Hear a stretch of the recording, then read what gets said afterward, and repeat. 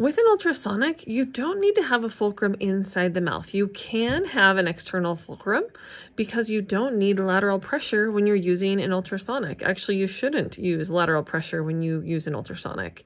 So I can come outside of the mouth, and you can take that tip directly on the calculus until it breaks off. Now right here, I can see that my tip is touching the lip, and this could cause trauma because the tip is going to get really hot really quickly, and my patient is anesthetized, so I do not want to cause any trauma. So really quickly, I'm going to make an adjustment here so that that tip is not lying on the tissues. Maybe you've had this happen to you before, but right here on this piece of calculus, it is tenacious. It is hard to remove. It is not coming off very easily.